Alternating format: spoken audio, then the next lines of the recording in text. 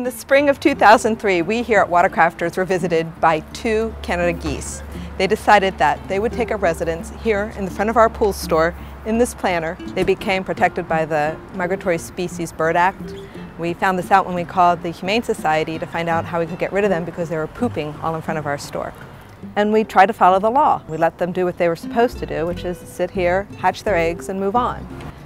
A reporter from a local newspaper did an article on the geese. He talked about how crazy it was to have two wild animals in an urban setting. I called to thank him and say, you know, what a nice story it was. And that's when he told me that he had gotten a phone call from somebody who said she had been injured by the geese. Apparently she had gotten out of her car en route to the fabric store next door and came across the male goose who flapped his wings and snapped at her. The woman had apparently fallen, had an injury.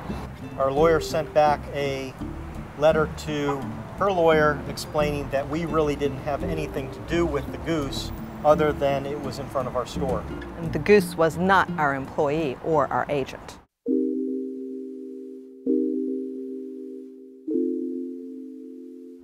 Two years later, it evolved to where we were actually served with papers that she was suing us for $750,000. Not only were we sued, our landlord was also named in the suit.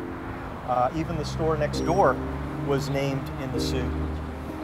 We ended up contacting our insurance company, meeting with them several times to start to put together a defense. We had to basically go to court to protect our rights. Our staff was deposed. They had to take time away from their jobs and their families to go do that. We felt we didn't do anything wrong, that they were wild animals in an open area. We didn't invite them. We couldn't do anything about them. We couldn't figure out why we had anything to do with this lawsuit. The court trial actually took 3 days. Jury came back and found us not negligent. It was a big win for us. It's possible that if this lawsuit had come away with a large verdict, it could cause us to close our doors. The time taken away from your business, the way you run your business, you start to second guess how you do business because you're worried about the next lawsuit. And that's not the way to run a company.